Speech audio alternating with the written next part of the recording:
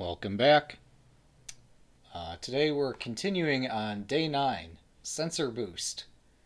And you'll note that last time I had quite a bit of frustration trying to implement this in Kotlin. Today we are going to continue that frustration, but having solved the problem in Scala with the assistance of various voices on the internet. We are going to forge forward and see if I can learn how to code in Kotlin and still get the right answer. Okay, I suppose we should review the problem first.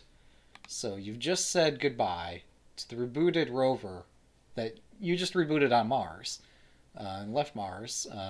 You get a faint distress signal coming from the asteroid belt. That's from the Sears monitoring station. In order to lock onto the signal, you need to boost your sensors. So the elves send up the latest boost program, which is kind of like a BIOS, to make sure that your hardware and software are calibrated correctly. And so this introduces a concept of a relative base. So when you're doing memory-based lookups, then our parameter-based lookups of things in memory and parameter-based, well, I was going to say writes into memory, and that is true, then this applies. Keep in mind that immediate mode still does not apply to memory writes. So when you get a write instruction, immediate mode does not apply to the value that you're writing. You don't write the number 1 to position 1 just because the parameter is a 1. When you write, you still do either a non-relative base or a relative base offset. And what stumped me for the longest time is that the relative base instruction also applies to the thing that adjusts the base parameter. So there's an accumulator in your computer that keeps track of what the relative offset for the next read or write, if you're doing a relative lookup, is. And here I'm failing to apply that. And I should probably just create a new function here, call it rebase or something. Yeah, why not? What's the worst that could happen? Alright, so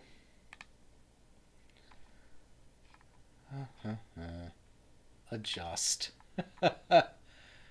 Oh my goodness. I don't remember what I wrote that for. This is going to be lovely. So we have a jump, we have a step. Where the heck did I declare base? I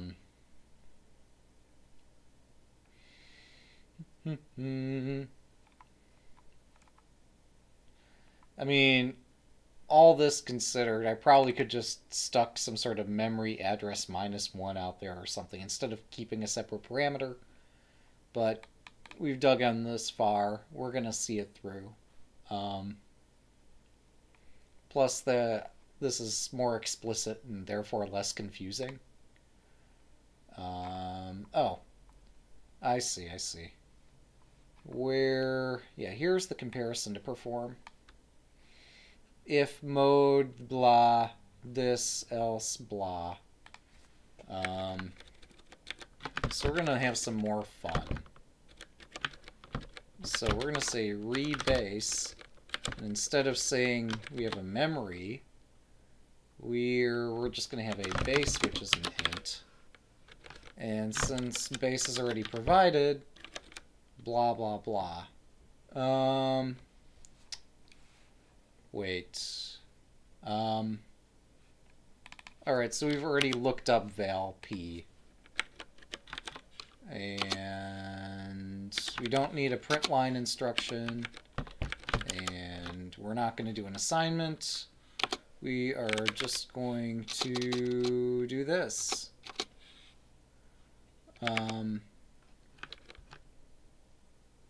Wait, where is mode? Did I not pass in a mode here? I did not pass in a mode. We're going to pass mode in prior to base. As we've done so many other places, we don't require really any of this. We'll just do the assignment inline like that. Alright, so yeah, this is going to take a parameter, and if the mode is to return p plus base, else return p. So base is equal to rebase of, tell me what my parameters are again. That's not helping. Memory. Oh, I'm sorry. I do need the memory buffer.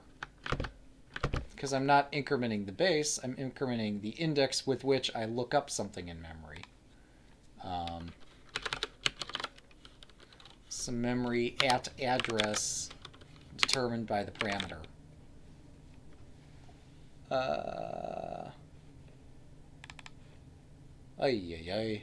That's not helping. Why am I printing so many things? It's because I'm so confused. Input. Output. Long is equal to read from memory. Oh, I have a read function. Yeah, my read function will suffice just fine. I don't need to define a second read function.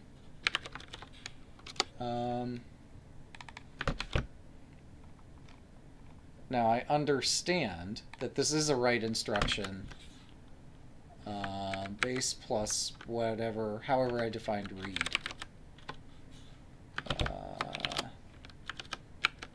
And I defined read m mode base p. And p here, I think, oh, m represents the entire memory buffer. Is that right?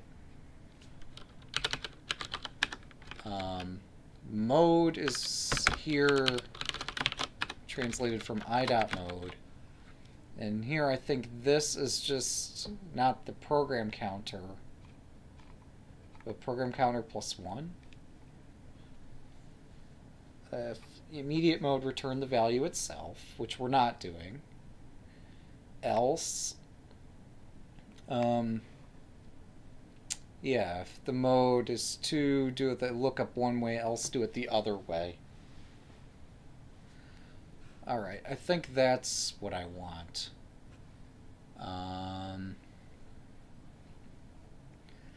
So I want a memory lookup based on the value that I've looked up here. Is this really going to be memory at PC plus 1? I hope I'm not doing a double array lookup that I don't mean to be doing. Alright, and we require an int, so we shall have such an int. Wait. Do I have my toInt structure incorrect? I thought there wasn't... Yeah, toInt... Oh, toInt's not a pointer here.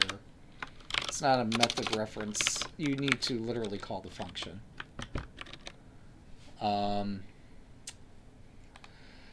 So, let me reread the instruction. It adjusts the relative base by the value of its only parameter. The relative base increases or decreases by the value of the parameter. What is the value of the parameter? Well, if you have an instruction with a 9... if you have a relative base of 50 and a relative mode parameter of -7, you just literally subtract that. The -7. Wait, so this read thing I'm doing is incorrect then. Yeah, because what I want is not a memory-based lookup to figure out how much to reduce that by. Oh, can I take a look at some code you wrote when I have an opportunity? You're on 2018 working with Java. You just want to eat. Sure, just, okay. Yeah, 1 second here. I wish I had my stream configured. Whoops, 1 second. I did that wrong. Let's try that. Yeah, feel free to share the link. I don't know how I'm going to manage to get that link onto my screen. Unless I can remember, I can type it out the URL here. Possibly my Discord might be a better place to also try to share this. Because there's other folks who might be able to help you as well. But yeah, if you drop your link here, and if my bot bans you, I'll unban you or whatever. I probably didn't give you enough advance warning for sharing that. Does this work?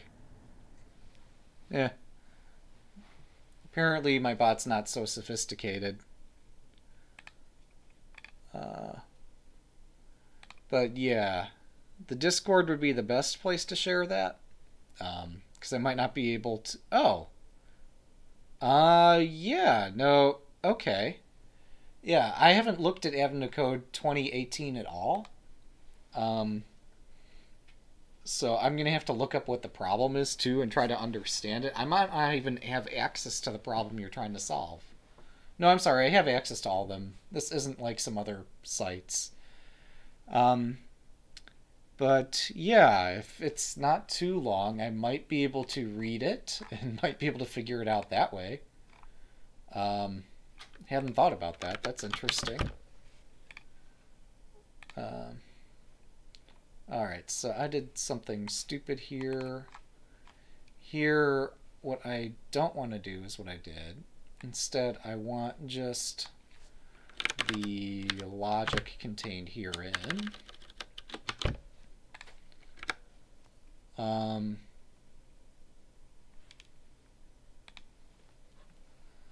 Relative mode parameter of -7. So they give some example programs here. Yeah, I don't know that the example programs make any sense. So rather than that, we're just going to do this.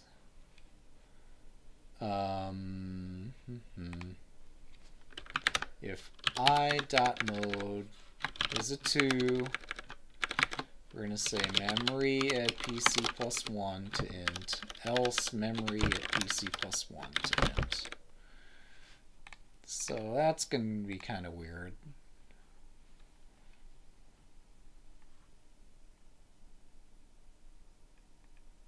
I think. No, I still got it wrong. Index at 12,000. That's pretty far off. I'll have to look up what I did in my other solution. So I don't have multiple browser tabs here.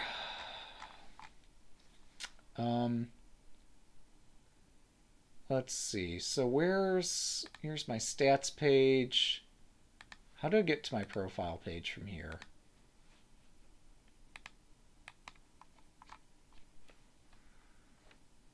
Leaderboard. Yeah, that's how I get to it. Then from here we go to our private leaderboard with all the cool people on it. And oh my goodness, I'm in first on this board. So recently I just started publishing my Advent of Code 2019 solutions. And one of these solutions has been in Scala, and it works. And I know it works because I submitted the solution off stream. And okay, so for a 9 instruction, we read. Oh yeah, I do use read. Plus equals read of that to int. And I use the same read function anytime I'm reading parameter. Okay. So let's go back to day 9. So yeah, what I had here with the whole read thing was not so bad. Aside from possibly what I did there with the double array lookup.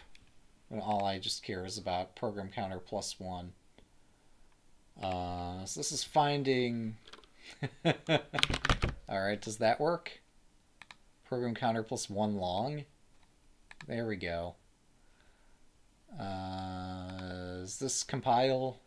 And if it does, is this good enough? I should probably check if this... No, I still have a 203 error. Why? Do the examples pass before we get into anything too complicated again. So they give us 3 tests.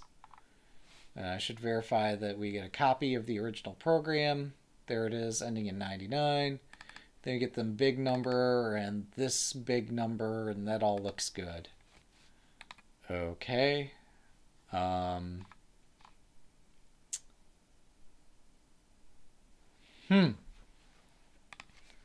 Alright, does Kotlin support the plus equals operator? Gosh, I hope so. Okay, yeah, it does. I'm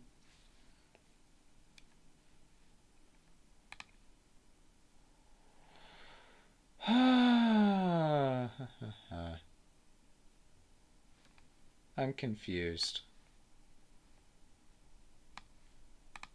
Okay, so we passed these tests. Got the original program here. I don't need the full memory dump, but it'd be interesting to see how this compares step by step with what my working solution does. 16 jumps to 1024. Oh, I'm sorry, this is the base. For ease of my understanding, I'm going to stick the program counter first. So everybody's done this for years, is that the program counter is always one of the early columns in an output. Because that really gives structure to where your program's jumping. Plus it lines up kind of nicely here. So here I've incremented base to 16 and to 1024.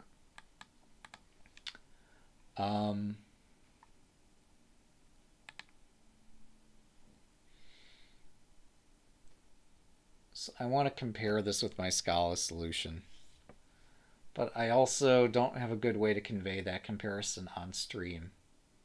Let me just quickly hack this together and figure out what the numbers should be.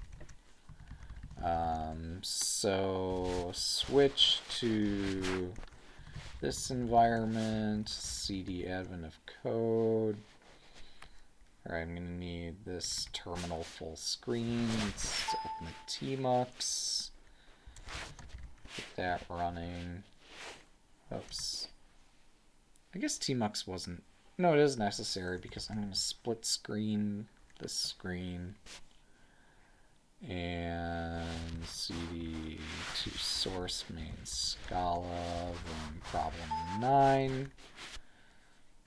And put a print instruction in my thing.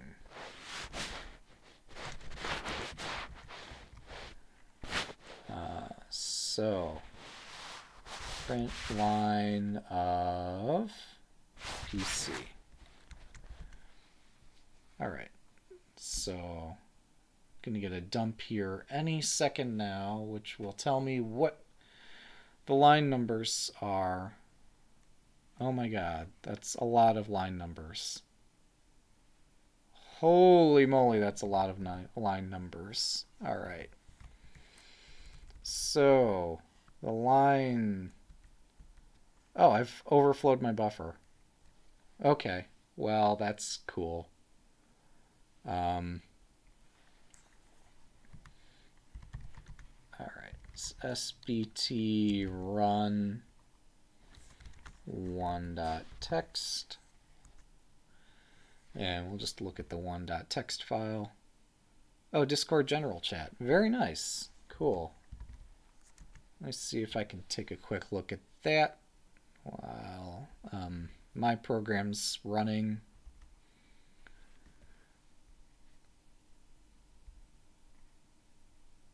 Let's see. 2018 question 1 part 2. Got an input.txt file and a screenshot. All right, so okay. Question 2. Got a buffered reader for the file. All results gets put into a list of integer. Oh, I want to open the original image so I can actually see. Okay, there we go. While you've got lines in the file, we parse int on line. And if all results contains the current sum. All right, we're going to go. This is question 2, part 1. Let's take a look at this together. How do I get back to a previous year? Calendar? Nope. About? Oh, I'm sorry. I've got the URL string right here. I bet that works. All right, question 2, part 1. So this is, I'm sorry, this is day 1, part 2. Yeah, I don't have any of the part 2 problem descriptions, so I'm going to struggle with that, but all right. We've got a concept of, so if all results contains current sum, we print out the current sum and break out of the loop. Otherwise, we continue adding currents. Yeah, I'm going to maybe need a better description of the problem. Let's see. Question 1, part 2. Yeah, I don't have question 1. I can only see part 1 of it. Oh, it might be easier to Google it. Yeah, you might be right. Let's see. Advent of Code 2018, Day 1, Part 2. Okay, wow.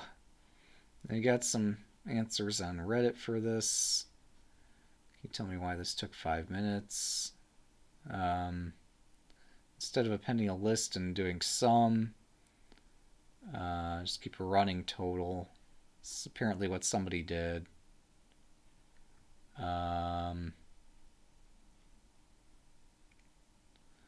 the frequency drift is in the previous sum, then we stop looping and okay, yeah, it looks like your control flow seems to match up with what somebody else put on Reddit. So why does that not work? I wonder. Because it looks like you coded the same thing that somebody else coded. So, like, unless this is some dumb thing where you can't use integers or something, I wonder what it could be. What's the first frequency your device reaches twice? Okay, so interesting.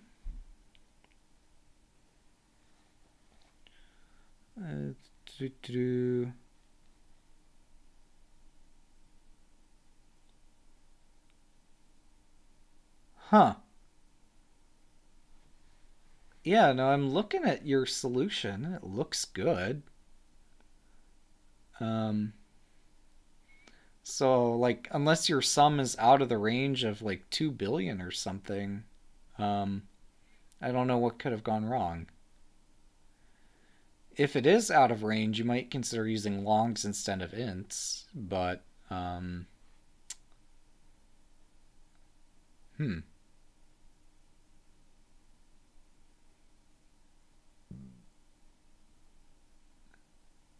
Yeah, so sounds like you said your program's running, but you're getting the wrong answer.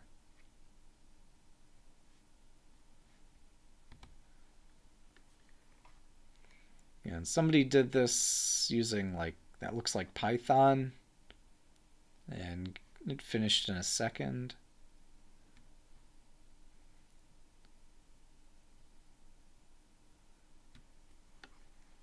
Yeah, I'm not sure.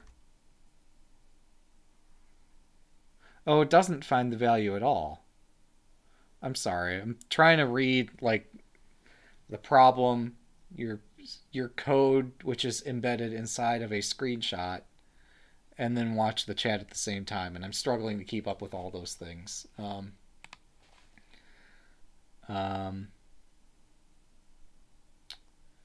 it's almost as if there were no duplicates. Maybe you got an impossible input set. I guess after the stream here, I'll try experimenting with that input set. And actually, so I'm like 10 days behind, and all my coworkers are like 10 days ahead of me on this thing. So I want to get through 2019, but also, like, that's question one, so I do kind of want to try to do that. I guess I would suggest download somebody else's working source code, compare it step by step to see which step your thing is doing different. And if their code is not printing out enough information for you to figure out which program is doing something different, add more print lines to both programs. That's kind of what I went through and what I'm currently going through with this problem I'm on. Where... Oh, come on.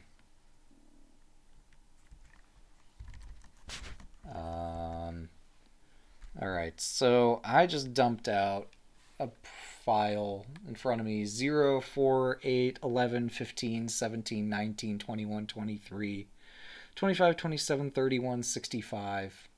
That's not a 65. So somewhere up here is my bug. So I need to start printing out more stuff, or figure out why I didn't get to 65 here. So I should get 31 plus 34. And instead I got 31 and then went directly to 34. So there's my 65. So this is 2024 is a base. And my mode is 10. My op. Yeah, let's move my base over a bit. So here we've got, no. I'm debating what, this ordering's probably fine, but still. I should print out more information so I could get an apples to apples comparison. One.text. No, I want to remove one.text and have it print out the same stuff I've got over here. So I've got PC, base, mode, op. It's probably a good start.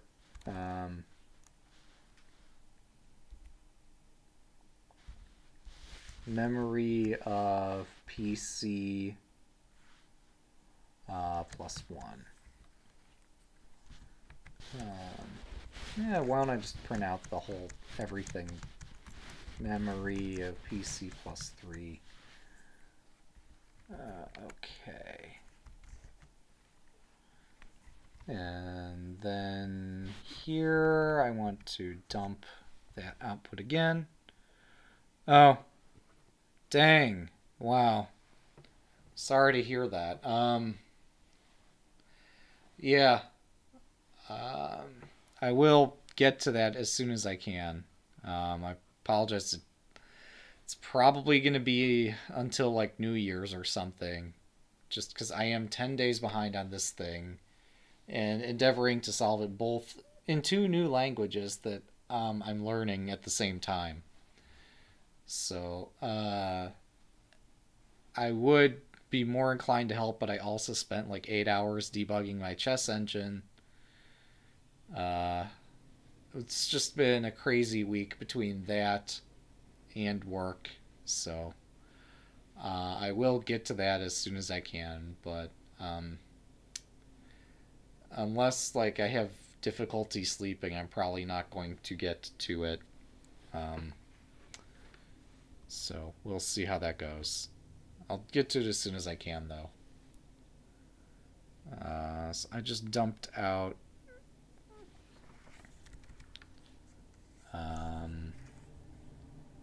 Whoops. Forward reference extends over definition of value mode. Don't know what that means, but it probably means I didn't code something right.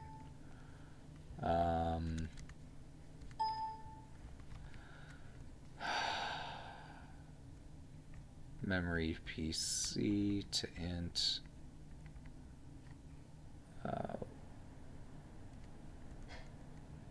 Oh, there we go. I had to switch the order in which those got printed. Or, okay, let's try that again. Run that, dump to one.txt. And then take a look at the first 40 lines of this. Also, possibly, maybe somebody in the Discord might figure it out. Or maybe I'll assemble an army of enough people in this channel that we'll just have people to help you out. Or maybe there's also a Leechus Discord. There's a number of... I don't know. I'll have to gather general interest in this challenge from just Leechus members in general. See who's pursuing this actively. So 1716? No, 17988. Okay. That's different. Here's a 988. So this is a add instruction. No, 15. This program counter 15. Base 0. That specifies immediate mode. Oh. That's to say that immediate mode applies to this as well? Can that be? How did my other program work? But, so, this is an immediate mode, no. What am I printing out? I'm printing out program counter, the base. Base is currently 0. The mode. The opcode is a 9. Memory PC. I didn't need to print memory PC because that's just confusing me. It's comprised of those other values. But yeah, the next value over, the 988, should be read in immediate mode directly summed into base.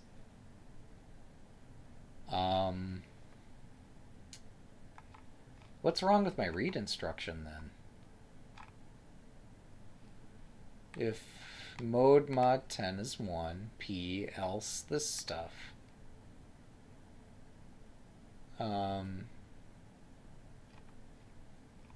Mode mod 10 is definitely 1. Oh. Yes, I did have this wrong. Again. I want the memory value at PC plus 1. I cannot read to save my life. But we'll try that. No? What's wrong here? Excuse me. Required long, and I'm apparently returning a mutable list of long. How the hell did that happen?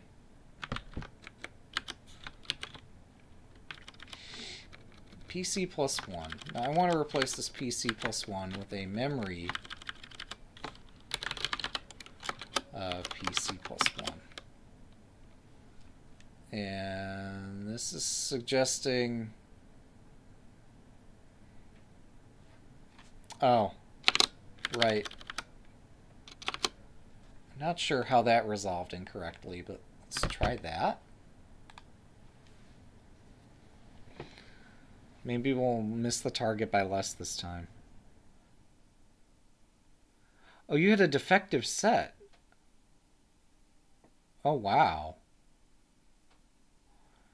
You hard-coded a solution into the given file, and it came back. Jeez, that's brutal. I would have been stuck on that, because I'm not sure I could have figured that out. Wow, that's horrible. 31, 65. That's better. Alright, so this blew up because I didn't pad my array. Probably. No. 481. Alright. Gotta dig into this to figure out what the fuck I did wrong. It has a -2 at the end. Oh.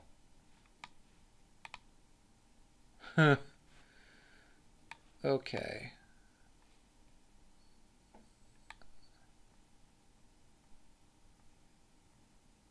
I am so confused. So here, what did I do wrong? Here I've got a 9 instruction. No, I'm sorry, that's not my instruction. This is my instruction. It's a 1, which is add, with parameters in modes 1 and 2. How does that match up? Yeah, all these numbers match up. It's just my processing right here fails. Presumably because I have an index out of bounds somewhere on a -2. I mean, I could break this into multiple lines so I go less insane trying to debug it, but I don't think that's going to fix the error.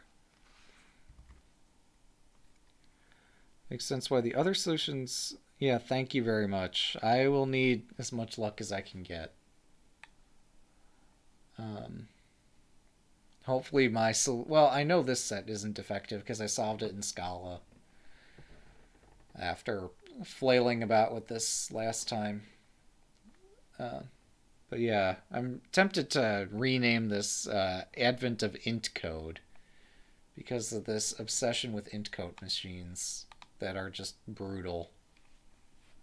Memory at P3. Alright, so this... Oh, that's what I'm struggling with. Is that the write instruction, this address, can itself be dependent upon the mode parameter.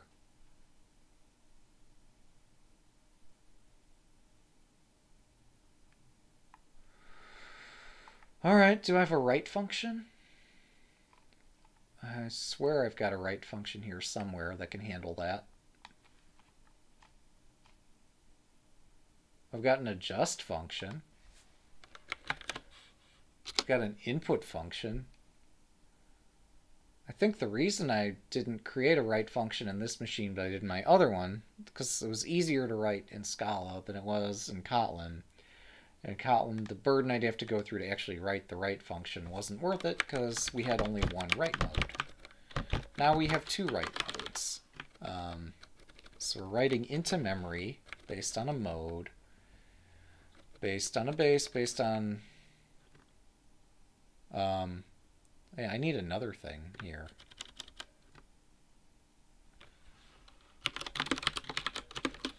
No. Yeah, that's the problem. Is I also struggled at giving good names here. But we never write... We happen to know that mode is never going to equal 1 in this form. For a write instruction, it's always going to be one of those two. But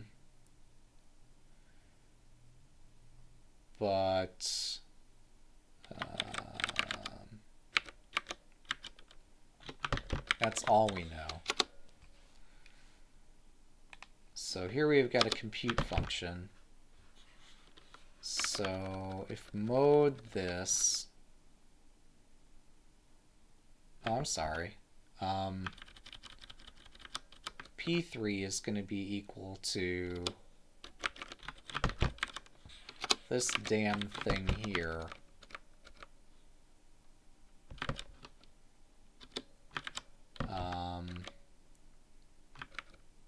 For program 3.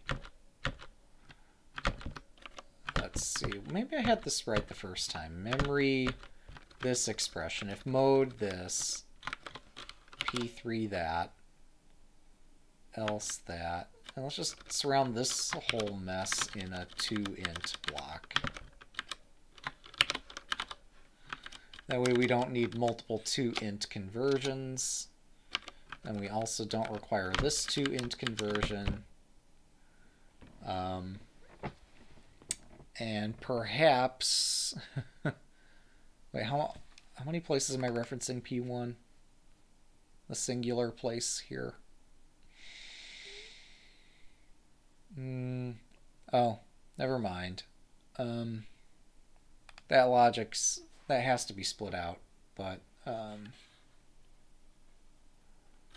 this one could be merged together.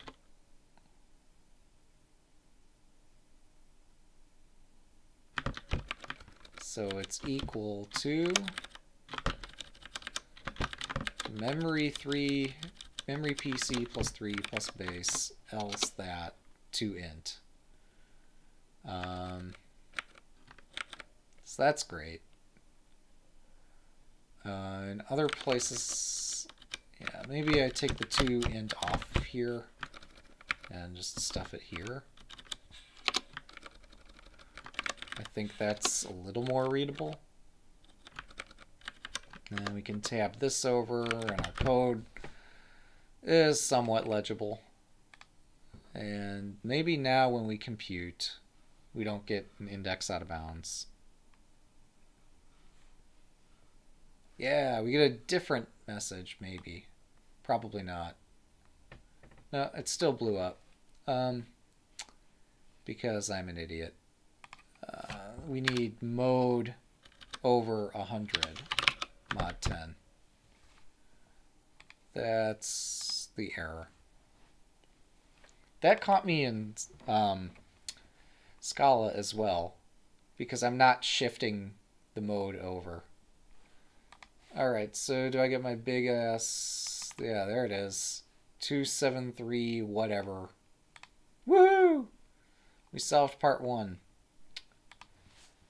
Also, I've started to publish my Scala solutions with unit tests up into GitHub. So I've noticed that other people have been doing that, so I'm doing it as well. I'm aware that that presents some other problems. Hopefully people won't just copy what I did, but they can always copy what other people did, so am I really causing such a problem? Alright, so here we can reinstate those computers, make sure that we still get back those results as expected. We still have 11 days to catch up, and 3 hours till the next problem gets published. And I don't think I'm going to make it in 15 minutes per problem like some people have been doing. Alright, so this program will provide the input instruction, the value 2, doing the same thing. Now notice with Kotlin, I think this is an immutable list. So I think this should produce the correct solution, 50894. Assuming that my instructions, I'm assuming that my int code computer works. Yeah, okay. So you get 2 for the price of 1 there. Nice. And I'm fully debating, especially because if you look at the Dottie and Scala blog, they're saying that the next version of Scala is going to be out next fall.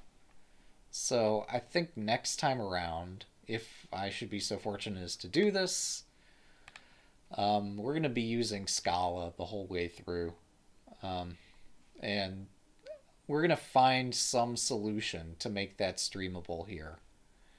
Even if I have to like make my own tools or I don't know. We're going to find some way to try to make it interesting using Scala. With Kotlin, I'm able to use IntelliJ IDEA, and this is beautiful, even if I'm bungling it. Yeah, no, this is good. We've got 2 gold stars. Santa might make his way home in time for Christmas, but it's not looking good. I'm telling you now. All right. Did I start a day 10 file here? Yeah, we got a day 10 file. Nice. It even prints hello. I should make one that like prints a tree or something. Day 10. Monitoring station. You fly into the asteroid belt and reach the Sears monitoring station. The elves here have an emergency. They're having trouble tracking all the asteroids and can't be sure they're safe. The elves would like to build a new monitoring station in a nearby area of space. They hand you a map of all the asteroids in that region. Your puzzle input. The map indicates whether each position's empty or contains an asteroid. The asteroids are much smaller than they appear on the map, and every asteroid is in the center, exactly in the center of its marked location. The asteroids can be described with XY coordinates, where X is the distance from the left edge and Y is the distance from the top edge. Your job is to figure out which asteroid would be the best place to build a new monitoring station. A monitoring station can detect any asteroid to which it has direct line of sight. That is, there cannot be another asteroid exactly between them.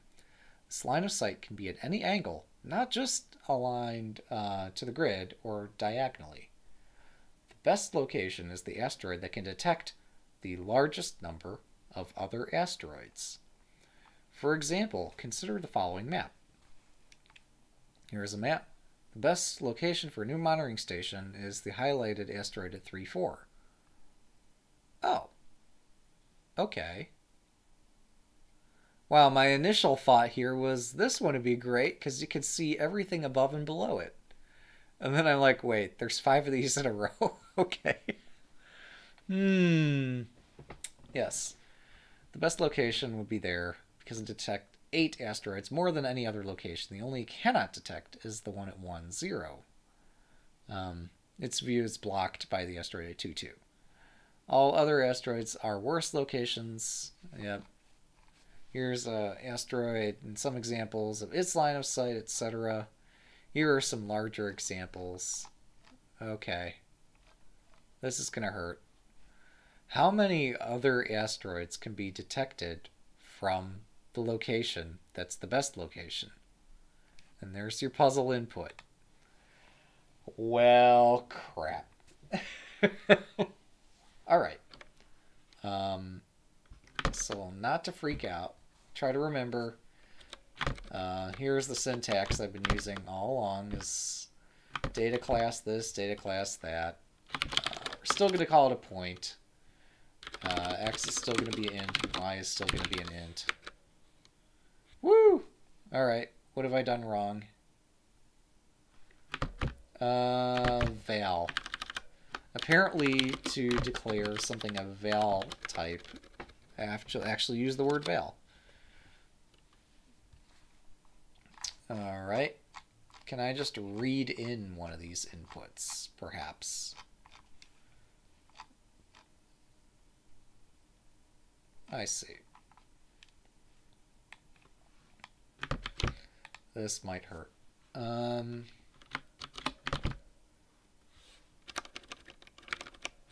I don't... Well, this might work. Does Scala have multi-line string literals? Or Kotlin? What's this?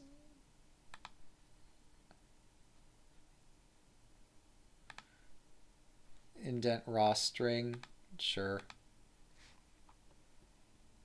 Trim indent. I'm not sure I like that, but yeah, we're going to go with what I originally had typed in. All right, so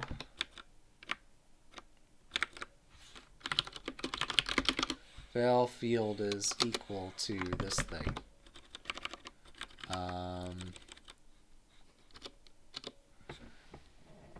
How am I going to read that? Okay.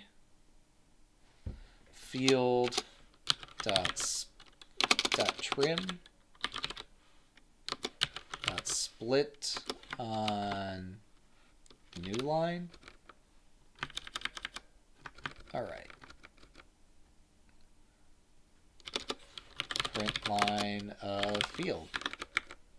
I don't even have a list of points. I'm just having the original field in some kind of form.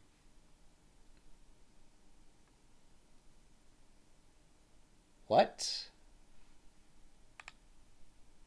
That was not what I expected.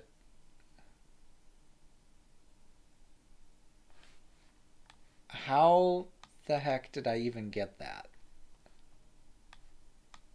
Like, I got brackets, but only around the last element?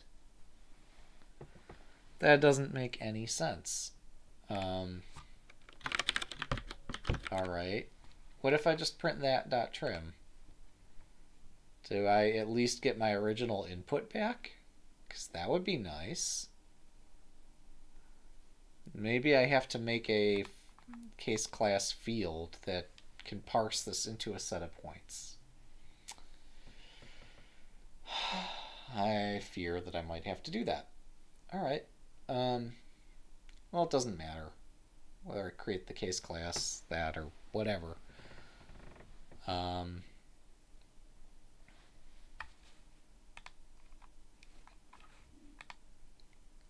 should have brought my algorithms book. I regret everything. Alright, so how do I turn that into points? I'm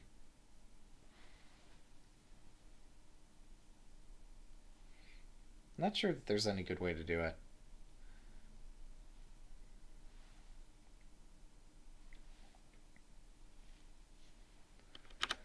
Field dot split.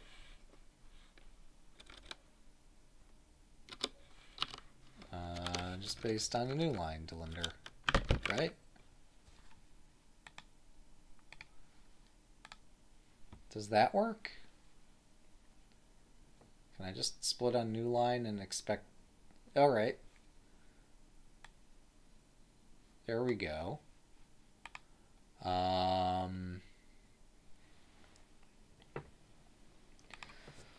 So, how am I going to build up a...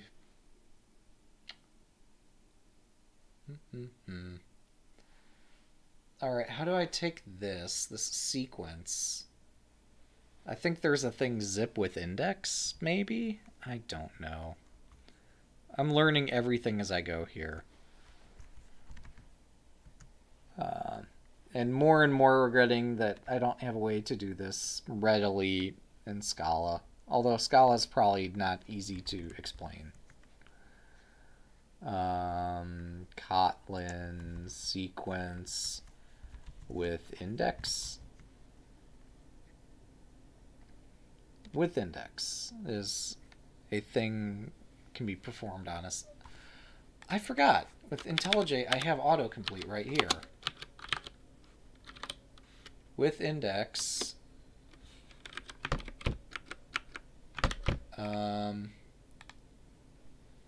there's also like an each with index, right?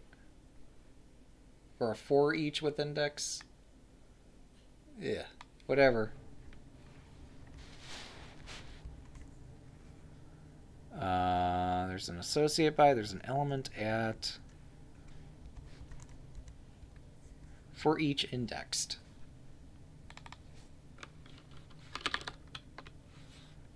Wait.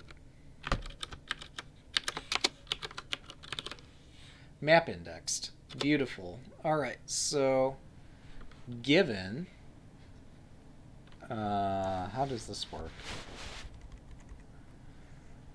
Yeah, that's not an example.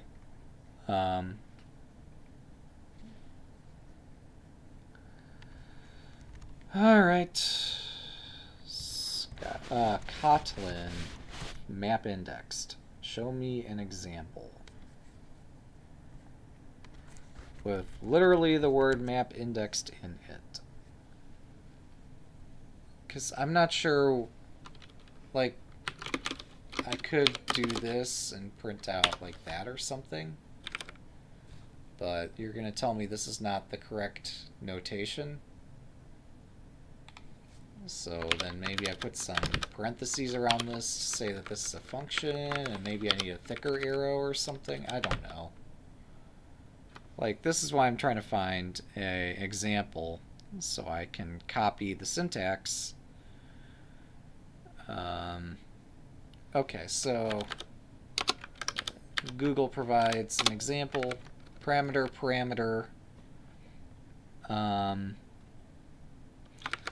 single arrow, and then what? Expression. I'm not sure what the big deal here is. Unexpected tokens. Oh, right, so map indexed is a function, but it expects to be provided a function. Like that. Alright, so I think that's valid Kotlin. And of course, 33333 is not the answer. So map indexed does what again? Int comma string. So we're going to be taking, this is going to be the y coordinate.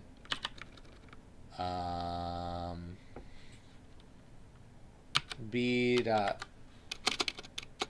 oh, and then we're going to take the string itself, s dot map indexed again, and this is going to take itself another function where this is going to be x c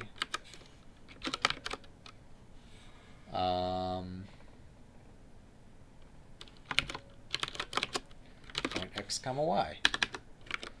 Except, yeah, no, okay. Why am I doing x and y when I could be doing row and column? I don't know. It doesn't matter as long as they're all read in the same way.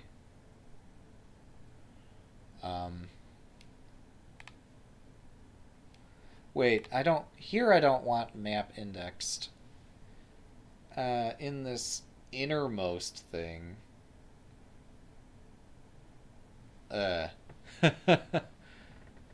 want a collect indexed or something. I want...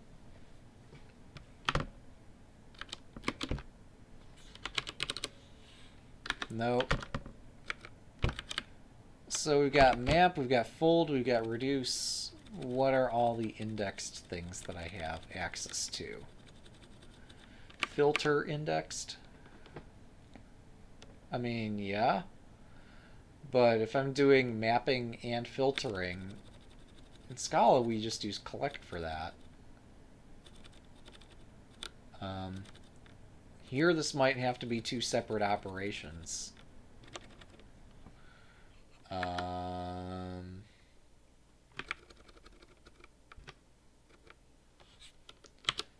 If C is equal to this character point,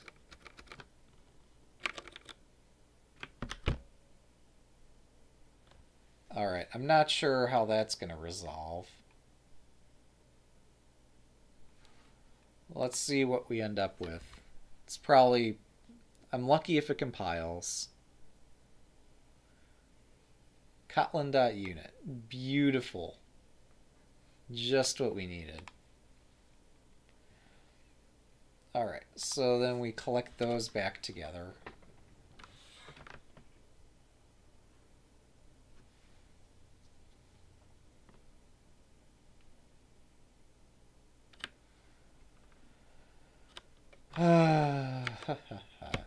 So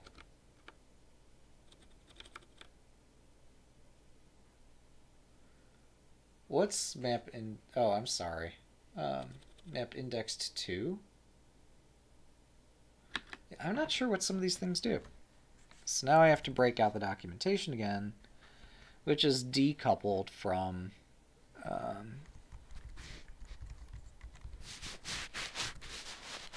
it's decoupled from any examples, but it gives the full grammar.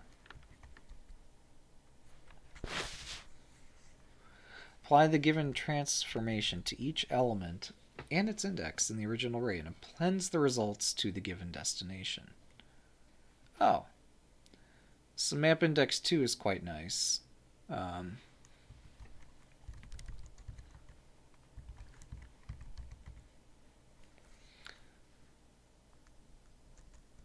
Yes, I mean I could reduce indexed is kind of nice.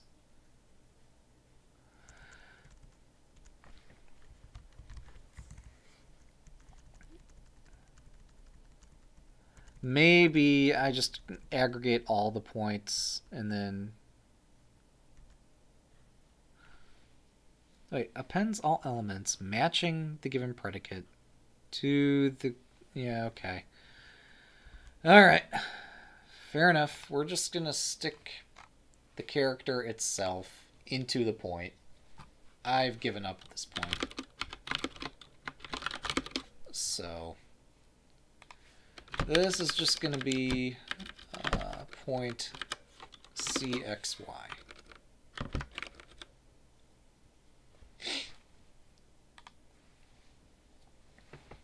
So that's still not useful, because this is way more points than we need. Filter. Wait, so here we got an array of an array.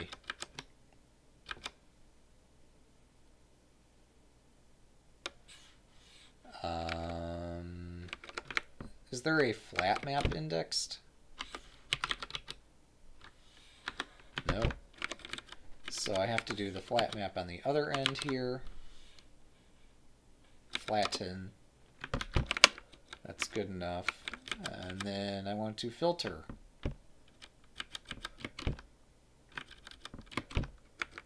There's not a way to filter as I flatten, right?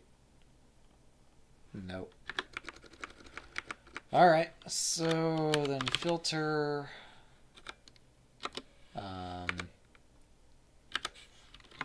where this dot C is equal to an asteroid.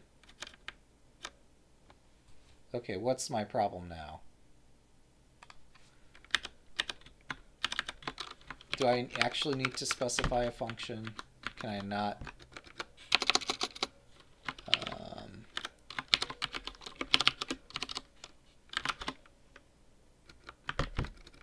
I mean, that looks like a predicate to me. Underscore.c is equal to that. Required point to Boolean. Okay, you win. We're going to specify it this way, and you're not going to like it. And then you're going to tell me that I should have done it the other way. And that's fine. Yeah, so this P arrow P seems entirely unnecessary. But I can't do an underscore there either.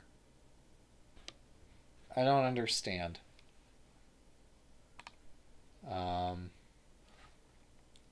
Let's see, do we end up with something sensible now? Have I read in the problem data? 1, 0. Yeah, so there's 1, 0. 4, 0, etc. So it's all there. I probably would have saved myself some sanity if I'd done row column form. Oh well. You know what? I'm gonna change. Wait. Is there a syntax given here? Okay, so they do explain that this is at 1, 0. So we're gonna keep the syntax I have.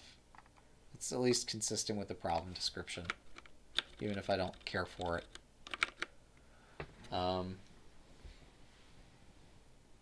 Okay. So, I guess we'll use some indentation to try to bring some order to the madness. It won't work, but we can pretend that it does. There. 5 lines of code. It's still not readable.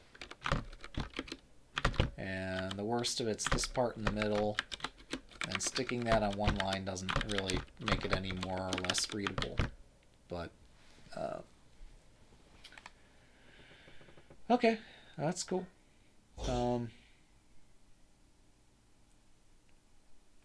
Then we got another filter down here.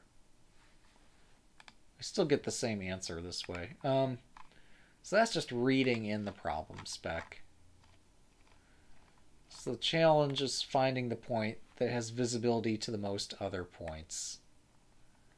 And our problem input is probably not that challenging. If I had to guess. So let me think.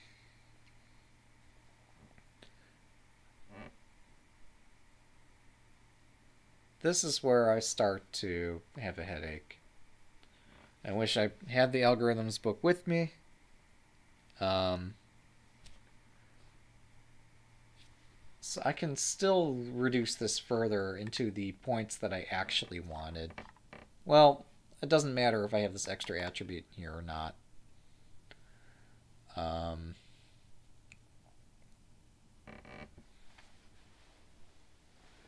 So, to find the thing that can see the most other points.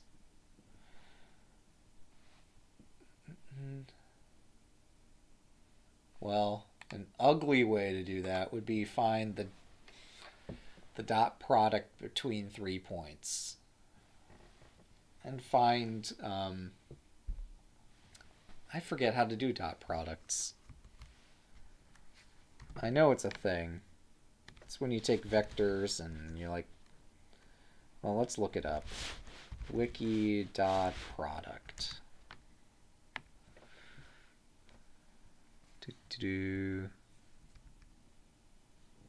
A1, B1, A2, B2, etc.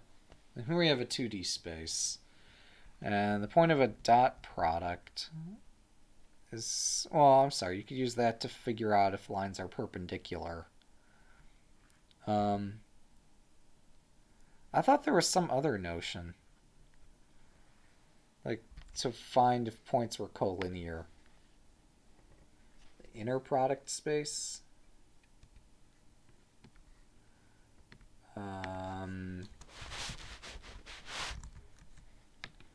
Yeah, how do I... Oh, cross product. Is that what I'm thinking of? Probably.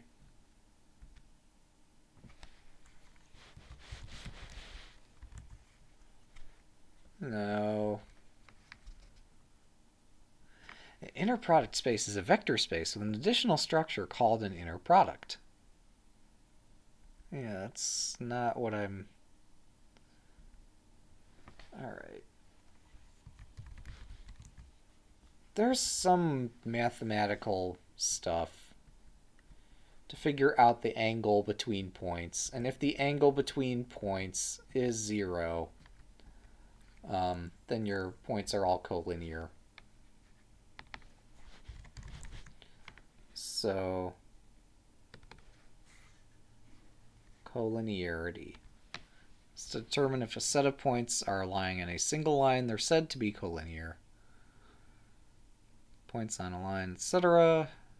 In geometry, quadrilaterals, hexagons, etc.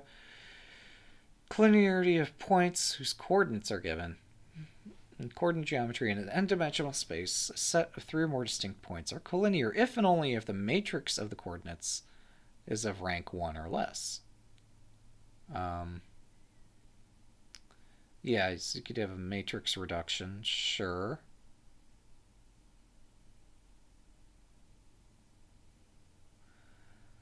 I just thought there was some simple operation that could be performed with vectors to see if indeed they are collinear. And it's really sounding like they're not. There isn't such a thing, even though I thought there was one.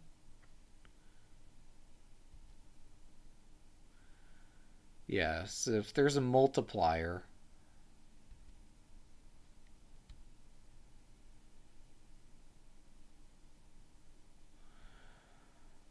it's just the whole divide by 0 thing that screws all this up. Which is why you have to do something special to detect collinearity.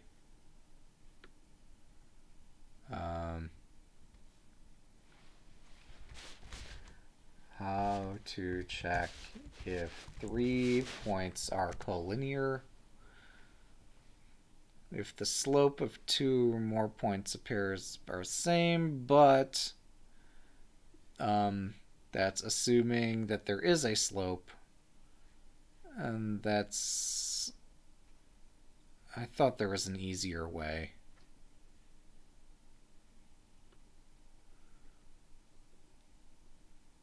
Slope comparison.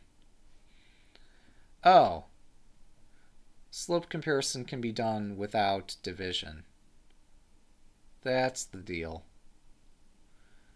The area is 0 in the determinant of the array 1ab, 1mn, 1xy. Yeah. Which is to say that if you're... Yeah, okay.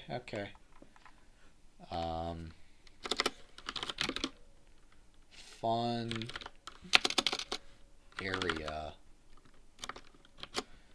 I'm going to come up with a better name.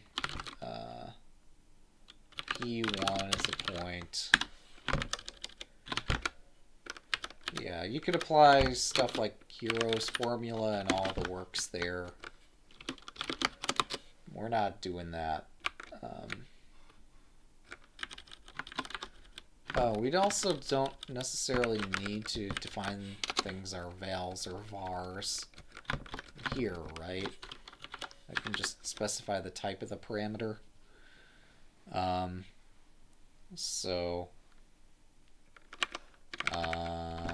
Linear, that's what we're going to call this, or collinear, or whatever, is equal to, how do I write this out without confusing myself? This is going to be n minus b times x minus m. We're checking if that is equal to y minus n times m minus a.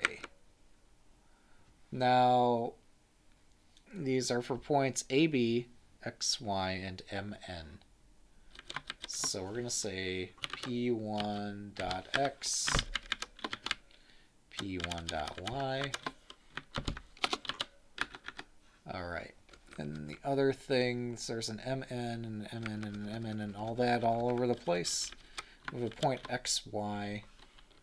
So that's going to be p3.x, p3.y. All right. And can put p2 on both sides of this. p2.x,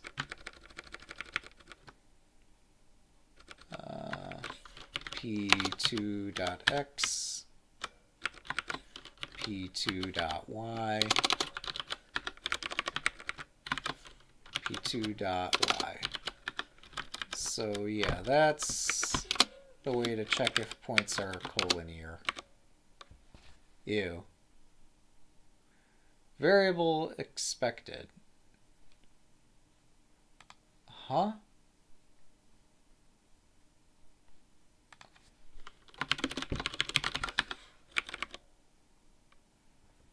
Either these are, oh, if these are equal, yeah, we know that that's Boolean. All right. So we just need the thing that is collinear with the fewest points, or the point from which we have the fewest collinear points. So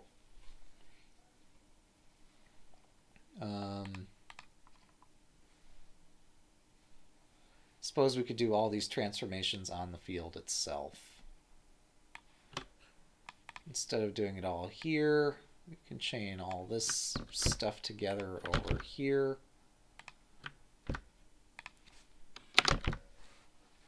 And here we could print out field. We want to count for each point in the field. There's so many other points. How many of them are indeed collinear?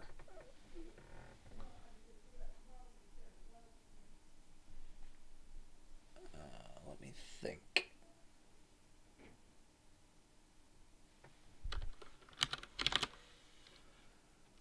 Let's see. Count of expression. P1.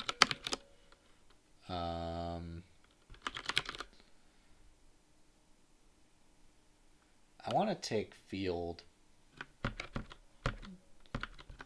in a triple product, like with itself. I don't know. Like, I want to iterate through each element of field. I don't know. I'm confusing myself.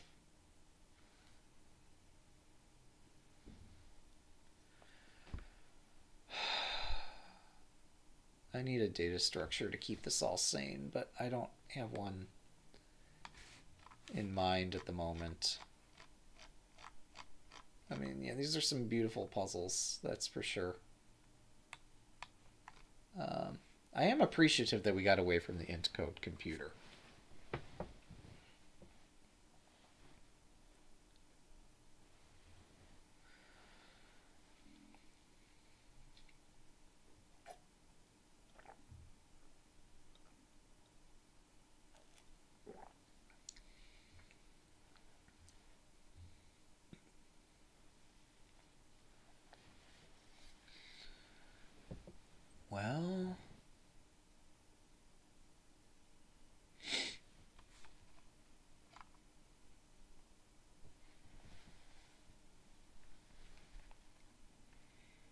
Well, so I want to produce a list of...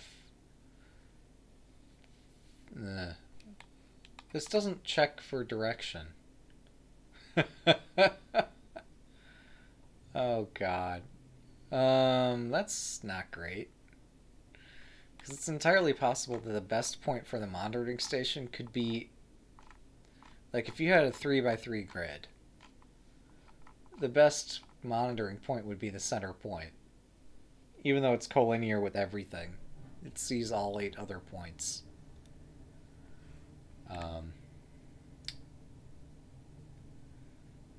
Yeah, so things being collinear is not the only property we want to check. And the slope is not the only thing we want to check. We also want to check if a point is obstructed due to collinearity. So...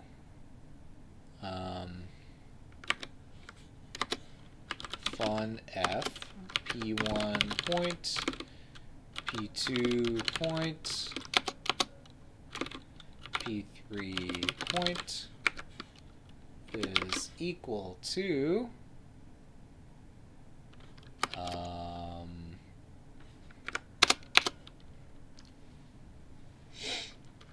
it's equal to some expression here, p3 dot x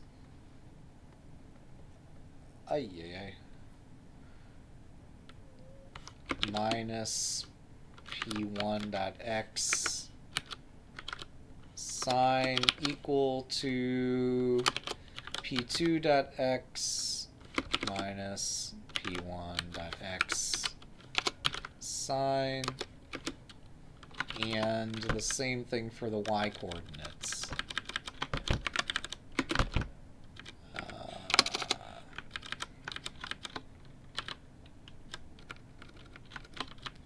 This is so ugly. And so now if they're in the same kind of orientation, then we need to check for collinearity. Otherwise, there's no need to check. Jeez. Alright. Well. And perhaps for my own sanity. Fun A. No. Here, let's just grab these two functions, stuff them inside here before I completely lose my mind.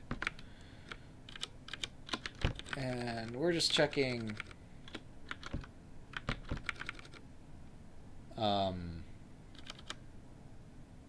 wow, I picked some unfortunate variable names. Oh my goodness, are these unfortunate? It's okay, we can always rename them. Yeah, so we'll factor P1 out of that, factor P1 out of this, and collinear, yeah, P1's not a thing there either. Here, we're going to factor P2 out as it's the most repeated term in the sequence. Again, very unfortunate choice of variable names. And now we can choose to refactor if we so desire.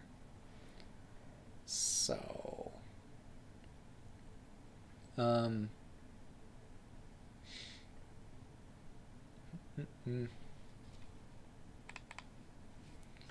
how do I refactor? Refactor rename is Shift F6. Alright, I see Lieutenant Hummus is in the middle of his code, advent of code catch-up. He calls it a catch-up. He's on day 17. He's like a week ahead of me, and he says he's catching up. I'll show you catching up. If I can.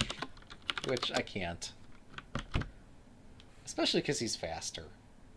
So, yeah, go watch him. We'll struggle with this. So, I want to know...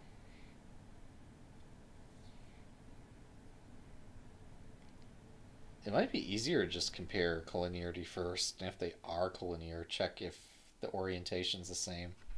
Actually, if these are in the same x direction and they're collinear, then they're also in the same y direction.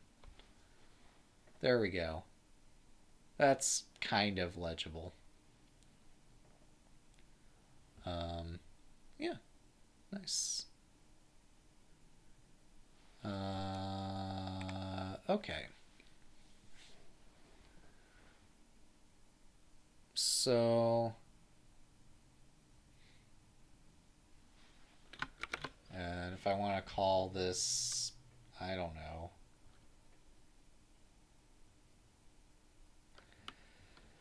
Ay.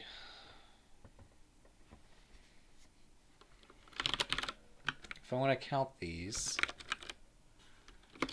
if this condition is satisfied, this big old thing 1 else 2.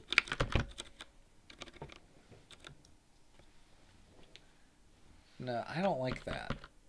I've taken something simple and pure and messed it up, so yeah, F. We still need a better name for the function, but it functions, so.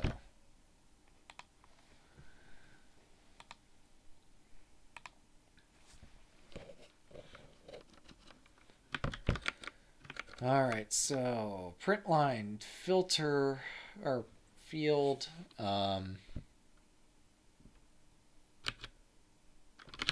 count,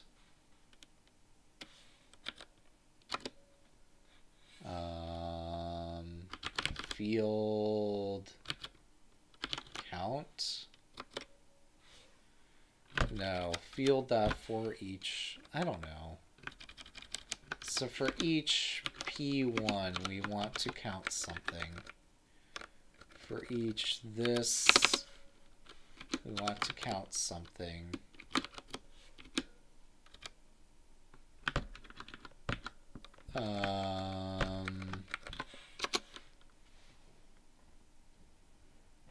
How do I triply iterate through field? Is count really the thing I want to keep using throughout this?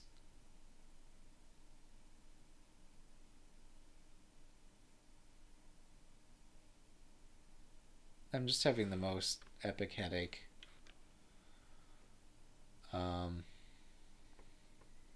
So we have a P1. I mean, if I do this,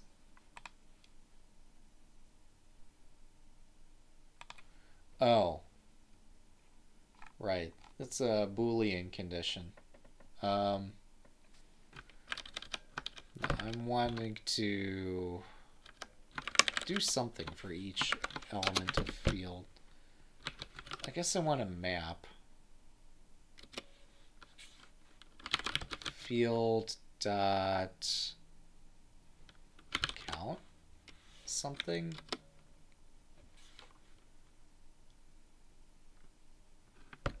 Wait, no, field dot something. I wanted, how do I twice iterate through the same collection?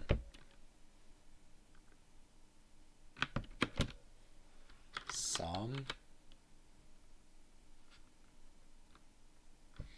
Also, why do I get the sense that field is a string?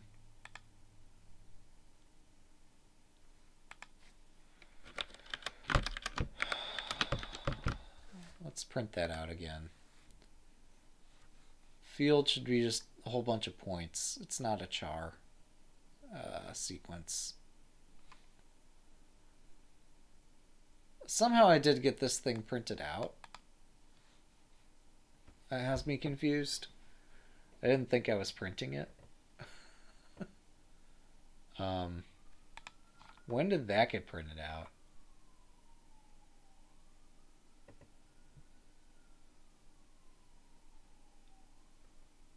Map indexed, flatten filter, etc.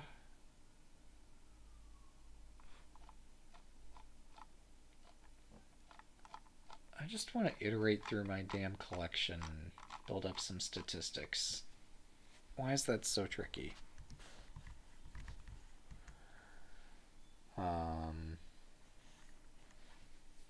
It's tricky because of my choice of data structures.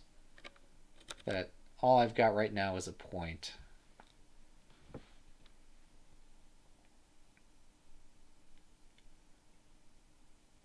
Oh. Okay. Yeah, I could build up a real graph here, couldn't I?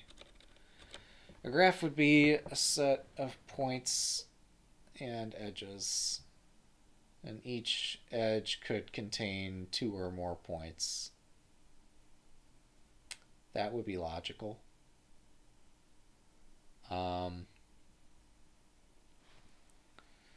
So we got our field.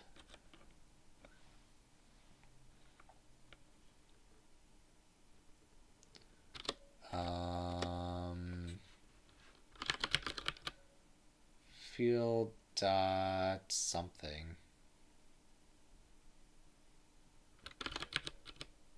To collection is not what I'm looking for.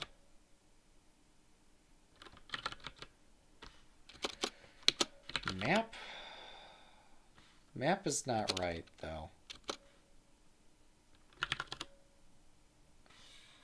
Zip with next is also not right.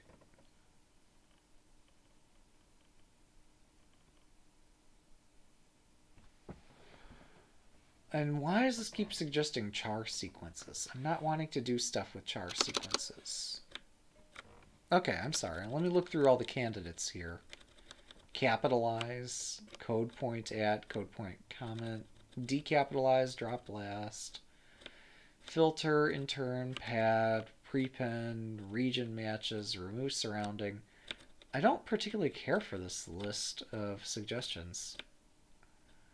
I'm not wanting to do some sort of string operation, and yet almost every operation here has to do with strings. Sequence, chunked. I want to produce, for each element, I want each element to contain a list of all the elements. So that's like the opposite of several of these operations. Generally, in operation, you'll want to take a multiple dimension space and reduce the space. Here, I'm wanting to expand the space. But I'm not seeing a product function here.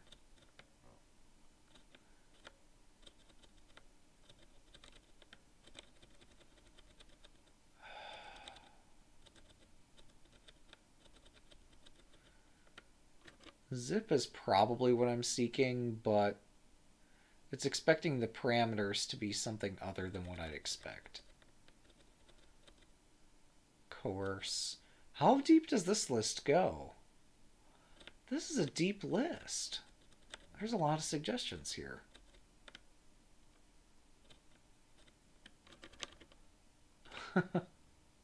That's cool. I mean, yeah, I know I could just iterate through every position. 0, 0, 0, 1, 0, 2. I want something more elegant. And I'm causing myself quite a bit of grief by trying to do something more elegant. But also, I'm not impressed by the set of library functions. Perhaps the reason is I just don't know what I can do with each of these. Like, I could do map, and then from map I can say produce a list of all the points. But here, even here it's suggesting char to R. And field is not a char. It's not a string, it's something else. It's not a list of point, but I can pretend it is and have the compiler tell me exactly what this is.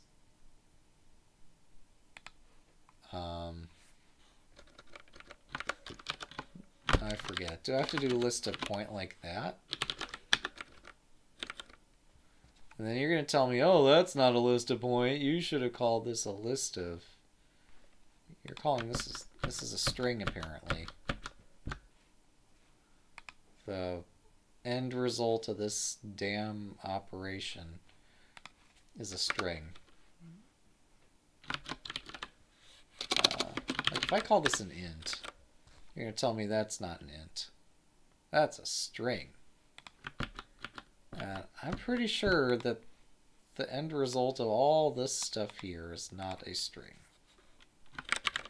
Even if I strip that out, it's still not a string.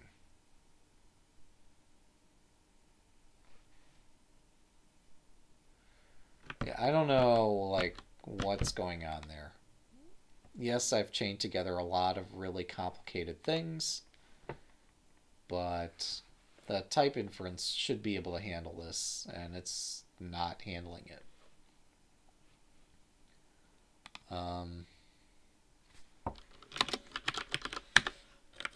So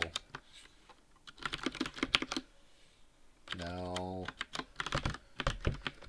Alright, and now if I say that this is an int, you're going to tell me that's not an int. That's a something. Now you're going to tell me it's a list of point. Alright. So apparently there was something going on there. I think maybe the fact that this wasn't a multi-line string literal is what threw it off. So I can call this input. I can call this field.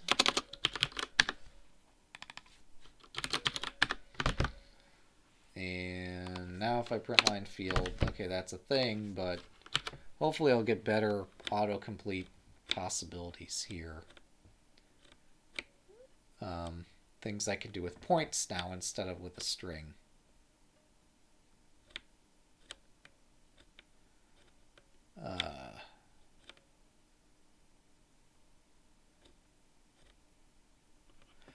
I could define a collection type that ranks each of these points by the number of non-collinear things. It occurs to me, like, that's kind of amazing. Like, you could define a custom map type that defines an ordering for point, where the ordering's defined by looking at, like, everything. That's just nuts that's even possible. To sorted set. Yeah. It could be done. And then you could define the comparator. Oh my goodness. Is this really what I'm doing? Just because I can?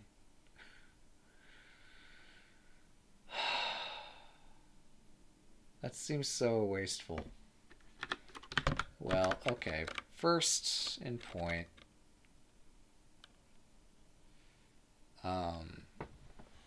Yeah, comparator only operates on 2 elements at a time. So you'd need a way to keep track of all the points such that the comparator could, without looking at the entire graph, figure out which points offer visibility to the greatest number of points.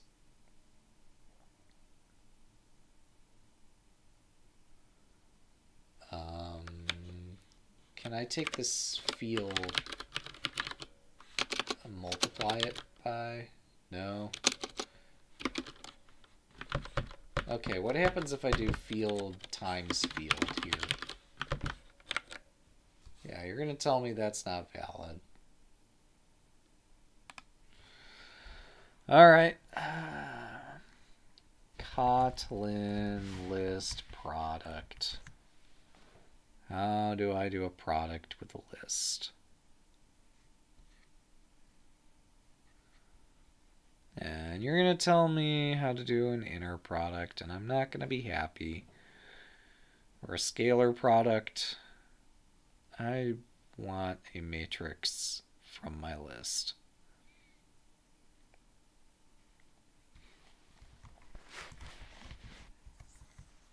Oh, you can have a list of products. Yeah, thank you. That's exactly not what I was looking for. Okay. Whatever.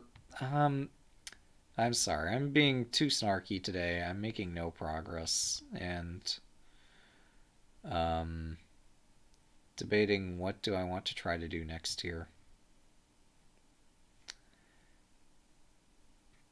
You can use reduce in Kotlin. But that produces the wrong kind of product.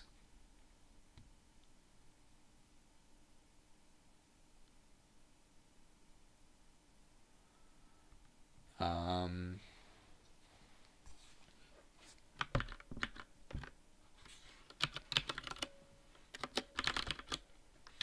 right. Wait.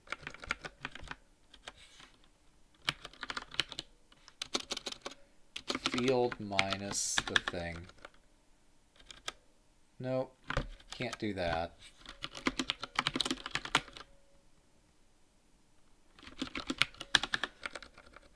Okay, I can do this.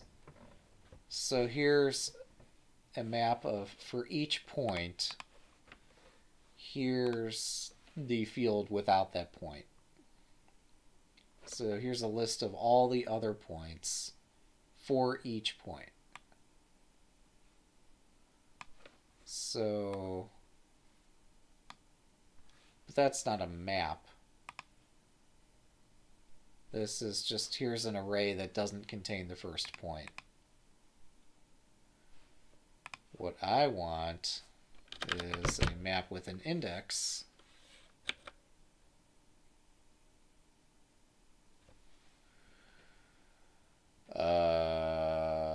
Crap. Yeah, I'm wanting something different than what I'm producing.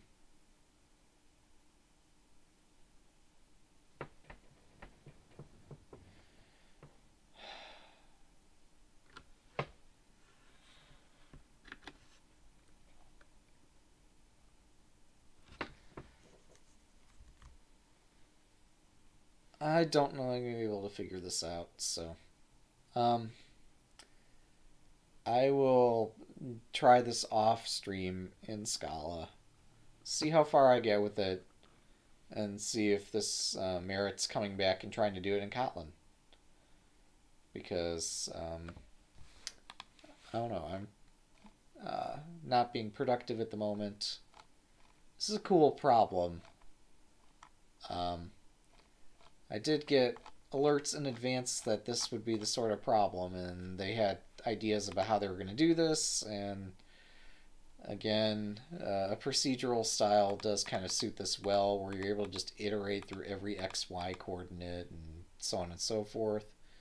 I could write the same way inside Kotlin. I could say for each X, for each Y, do the following.